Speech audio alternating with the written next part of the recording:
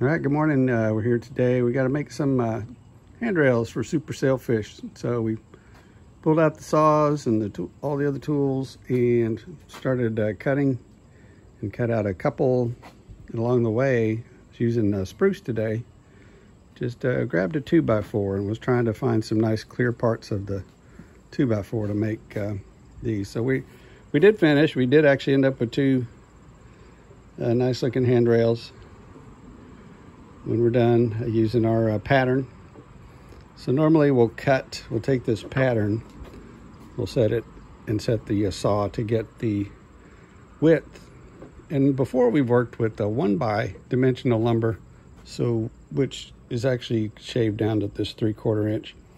So we cut them out of that. But today we had a 2x4, and I'll just get right to the end. By the time I got done flipping things around and laying it out this way and laying it out that way, it finally dawned on me that out of this 2x4 piece of lumber, you can get two that way, and with the double thickness of the lumber, you get a total of 4 out of this one 41 inch chunk of lumber, if you can find it clear. And by clear, I mean, nice grain here, not loose knots. This is a tight little knot here. It's not too bad. You get into some of this other bigger stuff, you can scratch stuff out of it. That's not going to be good for a handrail. So I cut 4 blanks out, and then you can see it's got some knots in it. But what you can do is you can cut around them, because when you lay your pattern on there, you're not going to be using that, and you're not going to be using that. Same with this next piece. It's got a little knot up there, so that's going to get trimmed away and make excess waste, and you end up with a little cutout. That looks like this, which actually makes a pretty good hand grab to put on either side of a top of a sunfish dagger board. And that's probably what Alcort did, because they're way ahead of us when they're figuring out how to optimize the use of lumber. So, and then with this one here, so once again, you can cut that out. So even if you've got a few little knots or pin knots, you're good to go. And by pin knots, I mean something real small, real hard. You could poke it with an awl and it doesn't move. In fact, try to drill through it. It's going to be harder to drill through that than the rest of the lumber. But there are considerations on how it's oriented. There are different directions. There may be a strength issue there, but we're going to take these in. We're going to ship them off.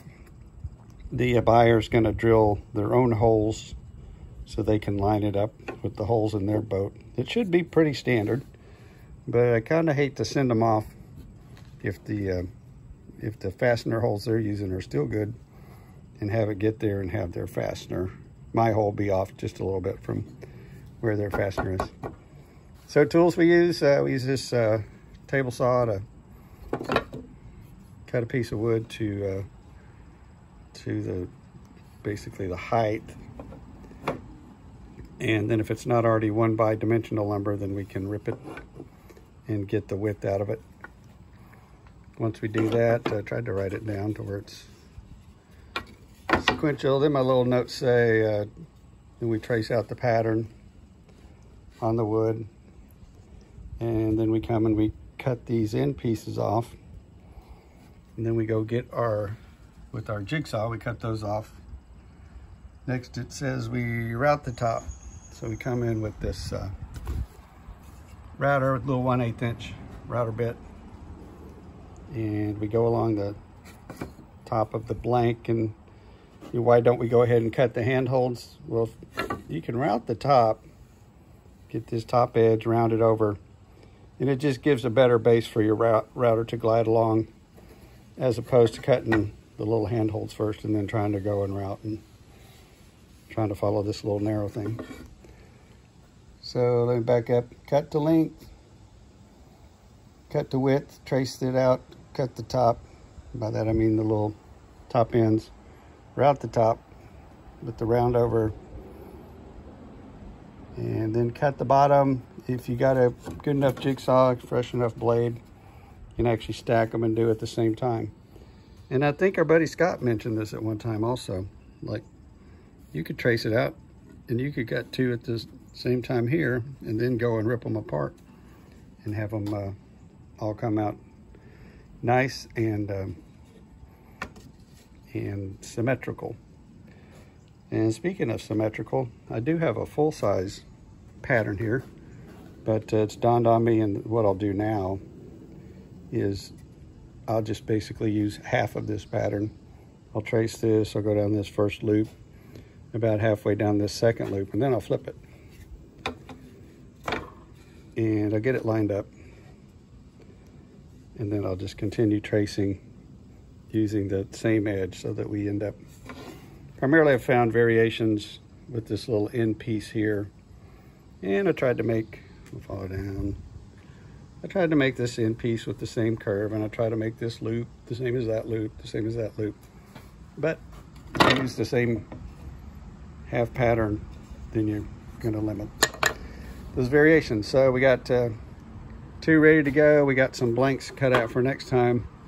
Spin you around to the right here. I did have a one where I cut and found a knot that I didn't like. It actually, it's gonna crack right there. And then I've got two that they're in pretty good shape. I need to sand them up a little bit to have a couple knots, and I have one divot right here that I'm gonna fill with thickened epoxy, sand it and varnish it, and it's plenty strong. I've put it down and tugged on that.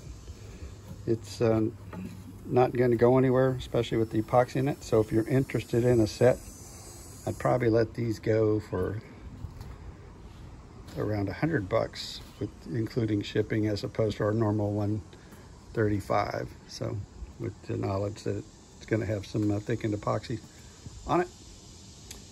And the last thing today is we had something we wanted to try out using our little RV generator. It's 4,000 or 4 kW, to see how the little saw did. And so it ran the table saw, and then it also ran the router while the air conditioner was going inside. So we're happy.